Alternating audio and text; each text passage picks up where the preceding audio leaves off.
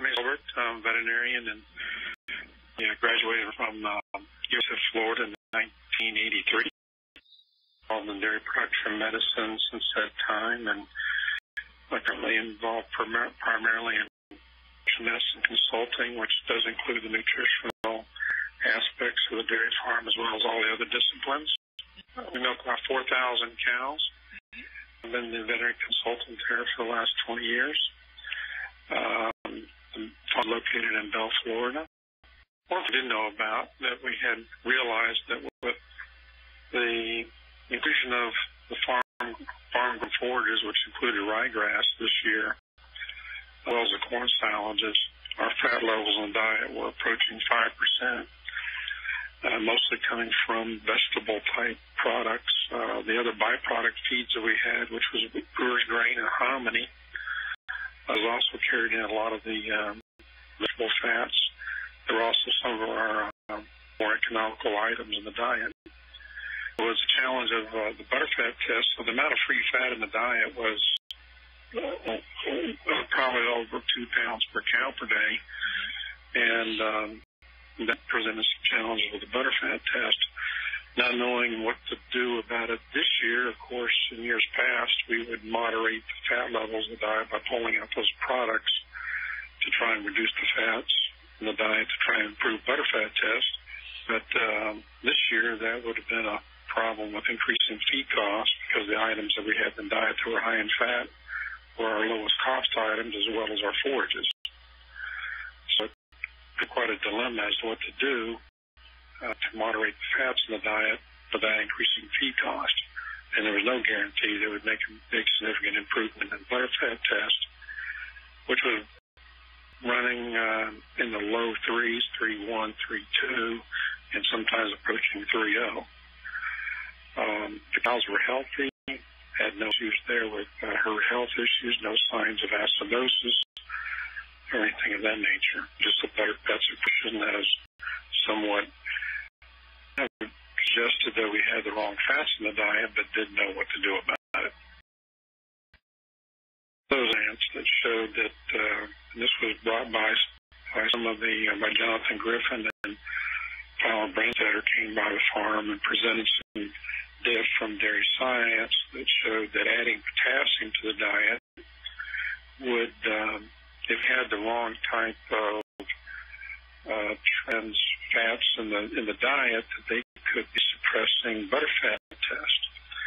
And you could use potassium to offset or to block that pathway that was, suppressing butterfat. So we looked at the potassium levels. We're not exceedingly low, but they're not anywhere near the suggested levels in the article, approaching 1.8% of the diet. Currently, we were at probably about 1.5% of the diet.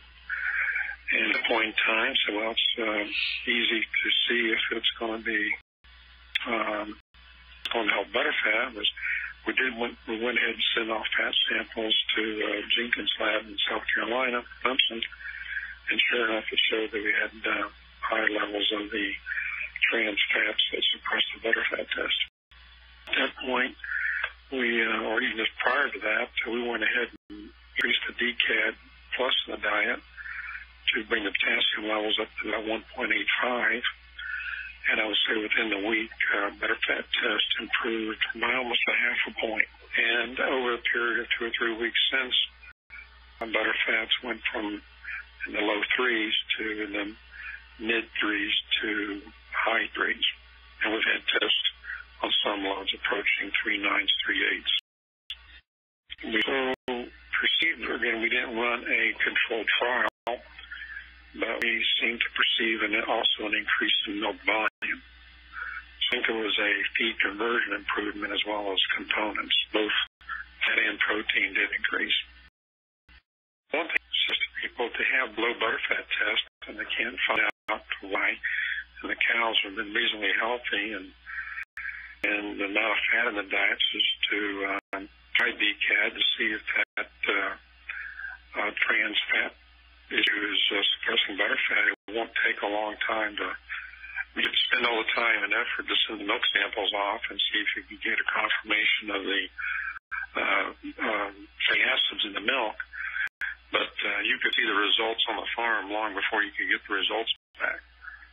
So it's a simple opportunity there. If you have an expected butterfat test, or even if you think you could get more fat, there's a lot of fat coming in the diet from those type of sources of forages and byproduct feeds, just to increase the potassium in the diet to 1.8 to maybe 1.9%, and if you see the improvement in butterfat components, as well as maybe milk production.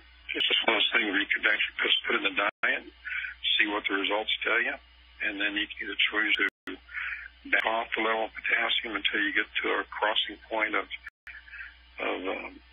cost benefit, or you may not have any response at all, and you can go back looking for other things and pull it out.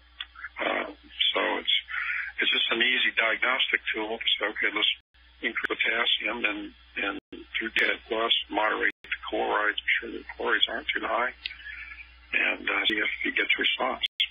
If you look at the economics of it, the North Florida Holsteins example, we put on the table about $6,000 a month worth of DCAD Plus, and it made us about $50,000 in income. So there's a very high cost-benefit return. A lot of these products on the market, you may see a 1 to 1.5 or 1 to 1.2 return. In this case, you could see as much as a 1 to 5 or 1 to 6 return, if that's what's causing you trouble, particularly at today's butterfat prices. Complicated process. It's look at the diets, look at the components, think you can make more milk and components so that the potassium levels are high enough. At one point, I'm shooting for 1.8 recommendation now on potassium, particularly when we're feeding a lot of our homegrown high solids diets.